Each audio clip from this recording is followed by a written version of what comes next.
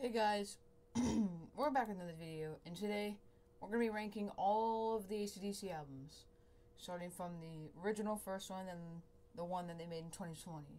It is 2024, so if they release another album and it's not on this list, it's probably it's definitely because it hasn't released yet, because as of right now, this is the latest album they've released. So yeah, anyways, we're going to get into this list, and here we go. So first is High Voltage. The first one, I think it was 1976 released. Not bad album, pretty good. I think it deserves a solid B tier. Again, like B tier is like good. A tier is like great. S tier is like awesome. C tier is like meh. D tier is just F. Wait, F. Would make that an F, yeah. And yeah, let's continue on. Now there's this one. Dirty Deeds Done Dirt Cheap. It's an alright album. I don't think it's as good as High Voltage, so I'm gonna put it there. At least that's my opinion. Let There Be Rock. This is a good album. I love this album. Let There Be Rock. Title track. Awesome. What was it called? There was another song I liked. I can't remember. I think it was. Let me see if I can find it. Oh yeah, Go Down. Go Down. This was Go Down, this album. Awesome song. I love it. Very good track. Solid A tier. Powerage. This is also a pretty cool album. I wouldn't put it in C, neither B. I would put it in like the middle, so we'll put it like in front of this for C. If I could, I would put it in like between B and C, because it's a pretty cool album. I don't think it's quite as good as High Voltage, but you know, it's there. Now, we have Highway to Hell. This is a pretty cool album too. Love it. Very cool. A tier. Actually, no, we'll put it in front of Let There Be Rock, just because I think it's better than Let There Be Rock. But, Let There Be Rock is also... I think that this is just such a cooler Let There Be Rock, the best, album cover that they've ever made. It just looks pretty cool. I don't know. Now we have Back in Black. Already. 100% S tier. Usually... it's like, but it's obviously because it's the best-selling album. But, you know, I just love it, so, you know, it goes there. For Those About to Rock, We Salute You. It's a pretty cool album, too. I think I'll put it right behind Highway to Hell. It's a bit better than Let There Be Rock, but not by much. So, yeah, it goes there. Flick of the Switch. Oh, that's also another S tier. I love Flick of the Switch. That's also a really good album. Not quite as good as Back in Black, just barely not as good, but I still really love it. So, yep, it goes there. Now you Fly on the Wall. This is an alright album. I think it'll go right next to High Voltage. Not a super awesome album, but it's there. Now we have Blow Up Your Video. This will probably be another A tier, right behind Let There Be Rock. I think that's a good spot to put it. Here's the Razor's Edge. This is also a really cool album. You know, Thunderstruck, their best song of all time, 90s. You know, I think it was Brian Jones. Yeah, Brian Jones. His voice is like super gravelly in this song, a lot different than Back in Black. It's good, really good, but not quite. Yeah, I think that my favorite songs in it is definitely Thunderstruck, of course, Shroud of Love, and then I think that's it. Yeah, there's not a whole lot of songs I like on it. I like it a little bit more than Let There Be Rock.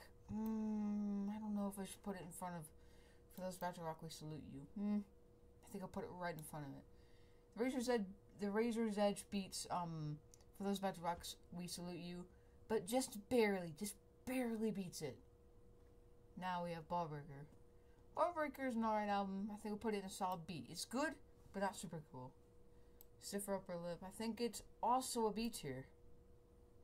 Black Eyes, I think this would go into an A tier. Behind Blow Up Your Video, so yeah. Rocker Bus is also probably, I don't know, definitely B tier. Power Up, this is definitely a good album. I've listened to a couple songs in it, and it's still a good album. I think I'll have to put it in A tier too. And yeah, that's it. My essential tracks for this album is probably Shot in the Dark and Realize. Those are the two main songs I love from this album, so it'll go in front of Black Eyes. probably blow up your video. But yeah. Anyways, that's my list. This video went by pretty quickly. Don't forget to like, subscribe, and I will see you guys next time. Bye. Take a look at this list. As you see, nothing went in F tier. That's surprising. Not a single album was F tier. Well, actually, one second. Let me take a quick edit of this.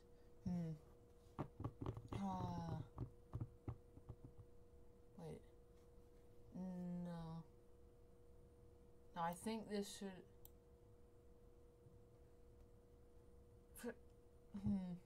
No, I think...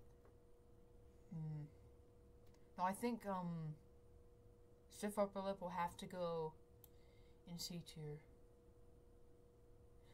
Yeah, I think it deserves to go in C tier. Power Age has to... Sorry, guys. I looked at this list and I realized, wait a minute, something isn't right. Like, Power Age cannot be below Stiff Upper Lip. Stiff Upper Lip is pretty cool, and Power Age is just better. I mean, Riff Raff, awesome track. I think it'll have to go in front of Fly on the Wall. Yeah. I think, no, it has to go up here. Yeah. Okay. Now we're done. Black Eyes, do you think you'll go right there? Yeah. Okay, now I think we're done. There we go. Now, here's the list. Back in Black, Flick of the Switch, 2 my favorite albums. Almost, yeah, well, actually, yeah. Every single song on both these albums I love, and my favorite. And then in A tier, in the front of A tier with Highway to Hell, in the Razor's Edge. For those about to rock, we salute you. Let there be rock. Power up. Blow up your video. Power Age. And that's A tier. Now we have B tier. In B tier, in the front B tier, probably pretty equal with A and B. I probably, yeah. High Voltage. Fly on the Wall, Ball Breaker, Rock or Bust. Pretty cool album. I think the cover art on this Rock or Bust album is super cool because, like, I've seen videos people where, like, it busts apart whenever you move it. So yeah, we have Black Ice, and that's for B tier. C tier is like meh. These are meh albums. They're all right.